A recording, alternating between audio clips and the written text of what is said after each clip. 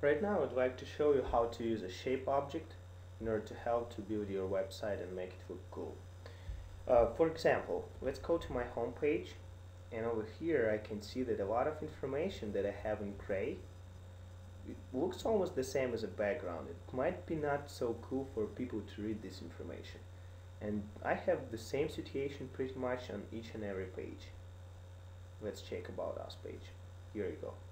I want to fix that problem, and I think shape will be the tool that will help me to do that. So I'm gonna click on the shape widget, add it to stage. You can stretch it as much as you want. I want to stretch it to the size of my menu, something like that. Put it right behind and stretch it all the way down to the bottom of my website.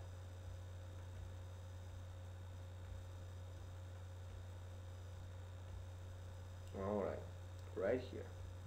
Now, I want to make sure it will be behind all the objects on my page, so I'm gonna send it to back, and it's automatically going to website content, so the shape will be visible on each and every page behind all the objects. Right now I would like to change the color for it.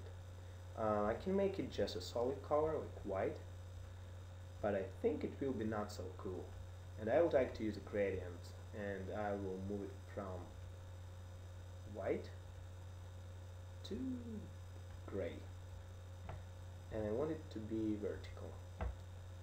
Let's save the page and check how it helps me. So now all the objects are located on the white small background. It is much easier to get the information right now,